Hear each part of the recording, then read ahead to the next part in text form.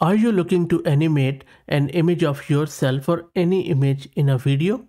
All you need to do is to take a reference image, as you can see on the top left here, and then a reference video. And then you can simply use the Wan2.2 animate model to change the character, something like this.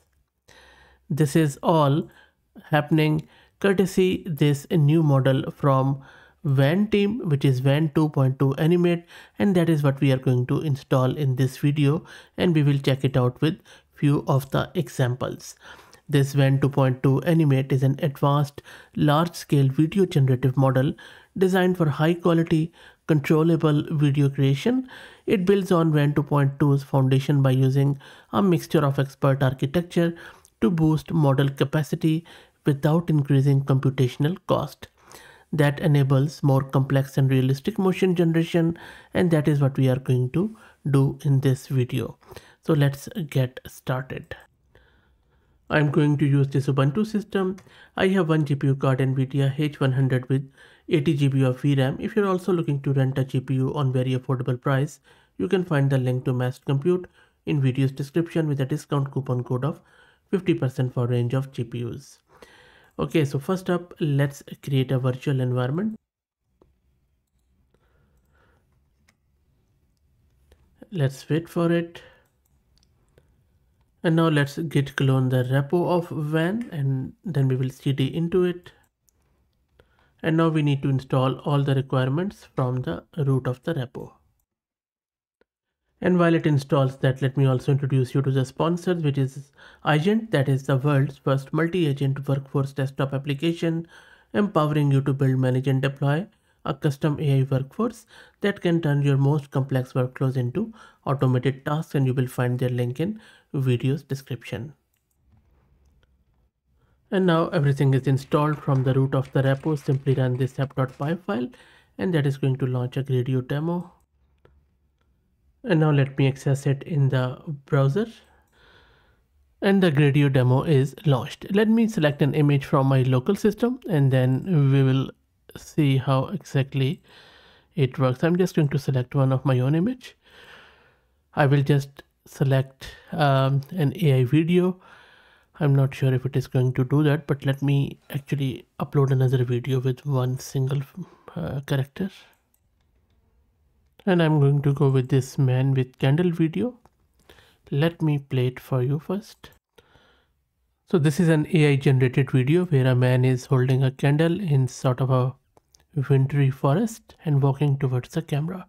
And I want this man to be replaced with this image, which is in the on the top left. Let's go down and click on generate video, and this is the animate move is selected. And it is generating the video. Let's wait. It is going to take a long time, so I will just wait and pause, and then we'll show you what it generates. And meanwhile it generates the video, let me talk a bit more about this model and its architecture. On your screen you can see some of the sample video snapshot which you can generate with it, and it's simply a diffusion transformer video generator which has been trained with flow matching. Raw videos are first compressed by a custom 3D causal variational autoencoder into a spatiotemporal latent grid, and then it just takes it to the next level. And the very first frame is only specially downsampled to handle stills clearly, as you can also check out in this diagram.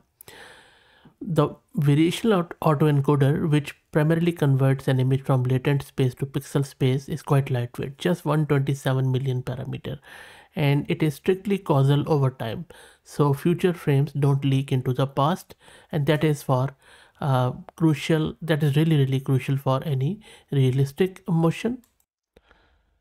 And if you look at this video, this gives you the whole picture around how exactly these Wan models work, including this animate one.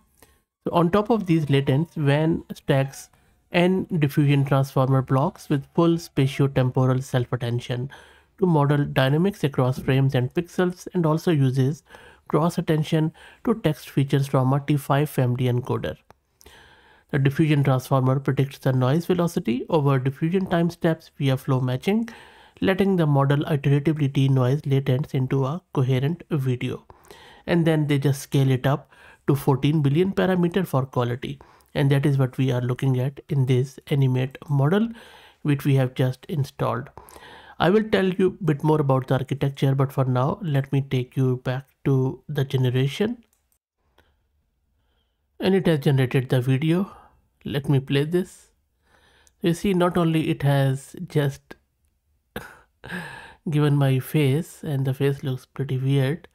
I mean, just like, I'm just walking forcibly. And I'll just play it again. The candle is not a candle. It is some other object, I believe. The clothing is there. And some of my, I think it has replicated hair perfectly well. Some of the facial features are also there. And candle is gone. Also, I think it has tried to replicate my t-shirt. So if I just play the video again, the original one, can I play both of them together? Yes, I can. What do you think? I think it has tried to replicate the expression on the original video, in the man's face in the original video. And just because of beard, I think maybe.